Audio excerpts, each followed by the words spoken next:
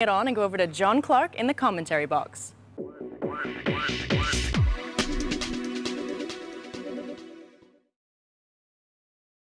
And so we reach the climax of the Riviera Cup. The final is just about to start between Sean Casey, sitting on the left, from Dublin in Ireland, against Nodar Gagua, originally from Georgia, currently living in Moscow.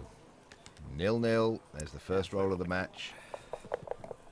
And with me in the commentary box, as ever, I have Carter Mattig, one of my favorite American players. Hi, Carter. Hi, John. It's great to be here at the finals, even though these two guys have killed off both my ponies in Ed O'Loughlin and in Peter Heitmuller, so I don't know who to root for here.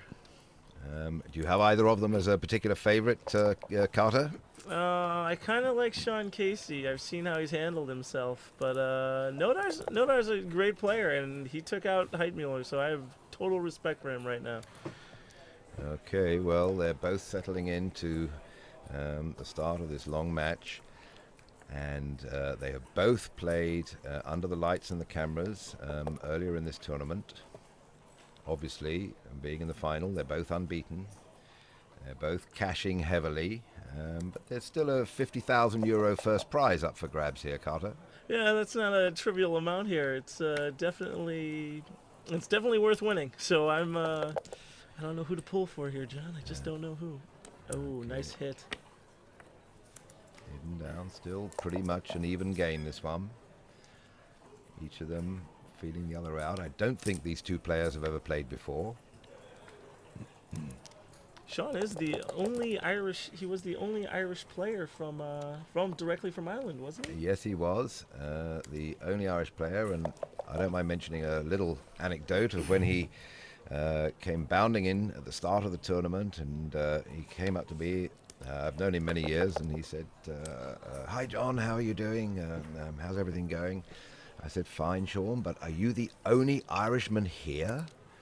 And he said, "Well, we discussed it in Dublin, and we decided that we only needed to send one." Nice. I think he's a little tongue-in-cheek, but at the moment, let's say 50% of his prediction has come true, because he's only got to win this match to make it completely come true. Nodar Gagua playing the checkers very smoothly with a double five, doesn't plod around the board, just straight in and hits his opponent. And Sean Casey playing equally fluently. And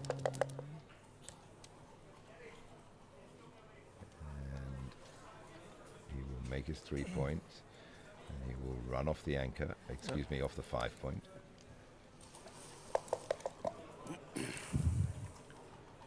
Fanning, what a bad idea.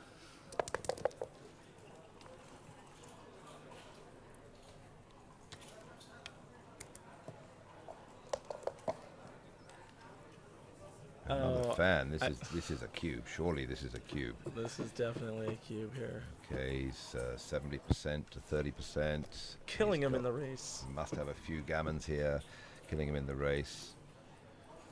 But it's a take. Well, that gap on the 5 point makes it a take. Oh, yeah. There's no longer a gap on the 5 point. Very nice roll for Sean here. But there is still a number of ways that Gagua can win this game.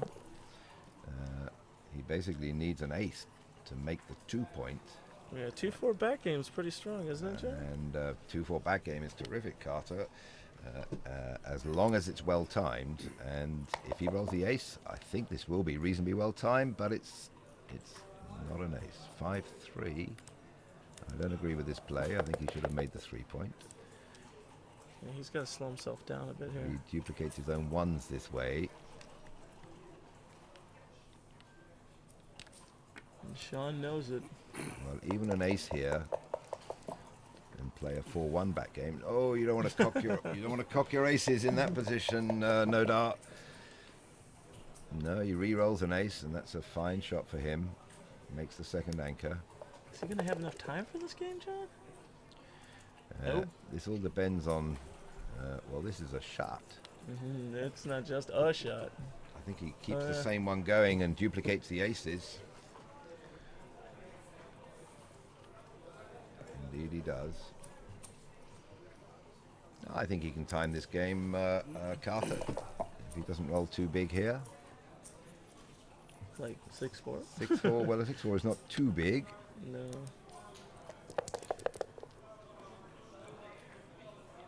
Oh, covered and down.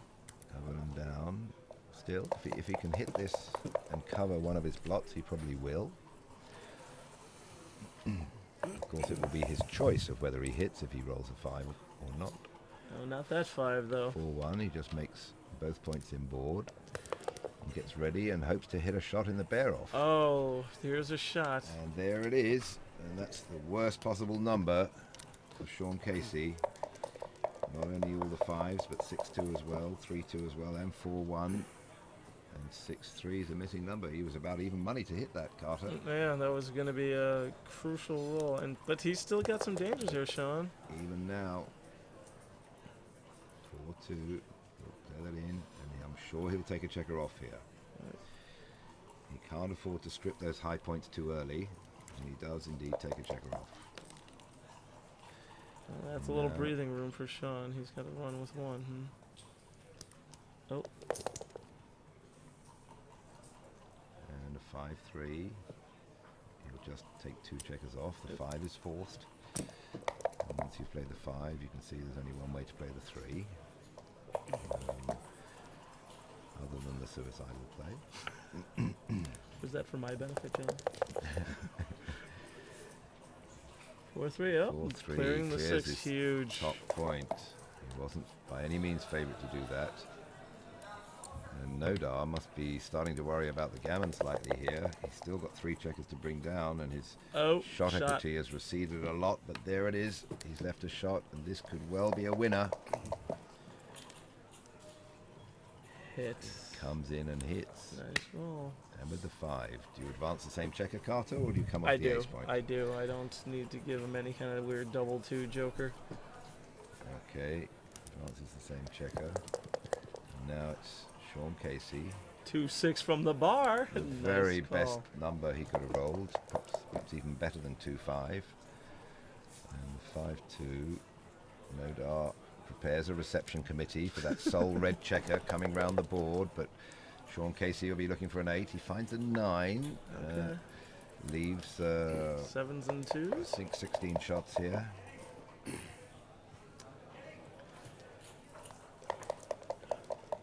needs to hit this 2. And he hits it.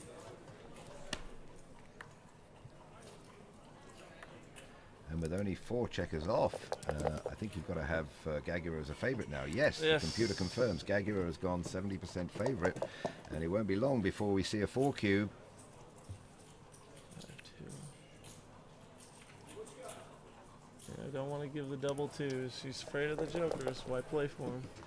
What a terrific first game in this final, Carter. We've seen everything. We've seen a cube. We've seen a hit in the bear-off. We've seen hits in the bring round. And now we may even see a recube to 4. Let's hope Gagua was not leading it too late. This is no crime to cube this, Nodar. He doesn't even look at it. I think a builder for the 5 on the 5 point. Well, he just wants to flood the outfield with control, such that in case Sean Casey does roll a 2-5 or 2-6, surely he can double this now. I don't know what he's waiting for. He's more than a 3-1 favourite here. Wow. Close out. Board, and now he's lost the market. Yep. Now this is a pass. Yep, big pass. And Sean is probably very grateful that he wasn't cubed earlier. Should always try to give your opponent something to think about when you cube. Enough rope to hang himself, John? Enough rope to hang himself, yeah. But Sean Casey, I don't know why he's looking at this. He's far too good a player to take this cube. Yeah, it's got to be heartbreaking to pass up this, though. And Sean Casey correctly passes and trails this 13-point final 0-2.